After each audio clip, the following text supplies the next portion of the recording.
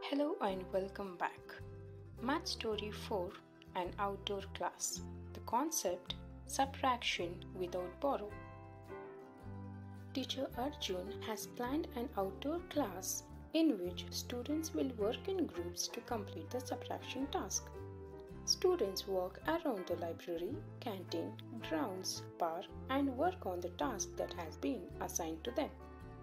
Teacher Arjun took the attendance before letting the students out. There were 22 students present out of a total of 25 students. How many students were absent to the class? Let's calculate. Using the T chart, let us write the facts towards the left. The total number of students equals 25. Number of students present to the class equals 22. Now the working towards the right side, let us align the numbers according to their place value, which is very important while adding and subtracting the numbers.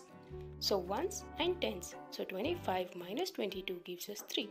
Therefore, number of students absent to the class equals 3. The first team takes a look around the playground. There were a total of 7 students playing.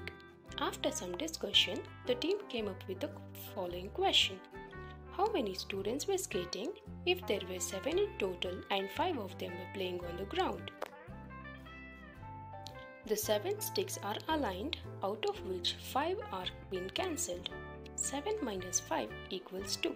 Therefore, number of students playing skates equals 2.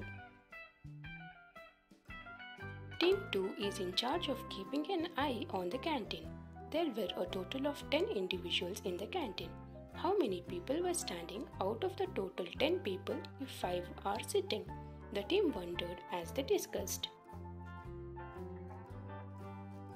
Again, by using the T chart, total number of people in the canteen equals 10, number of people sitting in the canteen equals 5.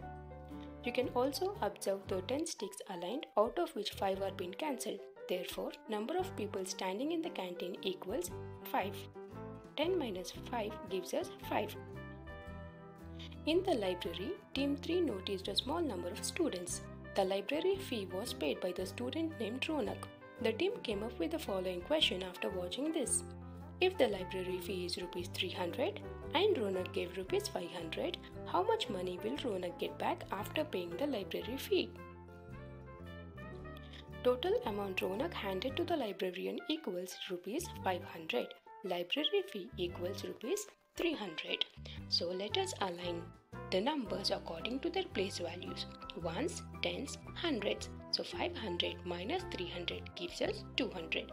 Therefore, amount Ronak got back after paying library fee equals Rs 200. As said earlier, alignment is very important for calculations. The final team observes birds flying in the garden and comes up with this question after watching the birds. This time I would like you to check the answer and come up with your own question. Observe the given solution and frame your own question. I hope you enjoyed this story. For more stories, keep watching. Thank you.